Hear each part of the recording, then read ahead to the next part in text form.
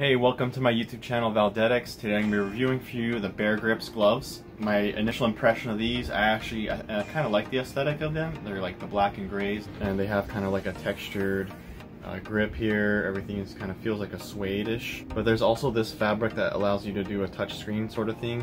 On your phone, if you have to use your thumb to access it, it's not going to go through this. So you're going to have to take your glove off and put your thumb up to the screen to be able to access your phone. But I was able to scroll through music. It actually has two of them right there. You know, basic things to be able to use the gloves while using my phone, finding another song, etc. The downside to these gloves, about this glove, is actually putting them on. So you can kind of tell it's a little tight there, but it kind of rubs on my skin a lot right there on the back. I think it's because of this elastic band here. It's a little rough.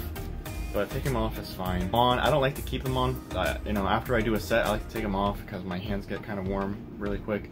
I actually just use these for like deadlifts, pull-ups, anything with a bar that isn't like an Olympic lift or something like that. It's more for friction. If you don't like to develop the big calluses, you'll still kind of get calluses, but it won't be as bad. Especially if you are in the profession where you need to use your hands, such as being a masseuse or something like that. This would come in handy.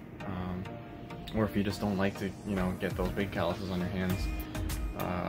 You're gonna still get a few, but it's not gonna be as bad. So in the next segment, I'm gonna show you me using this product.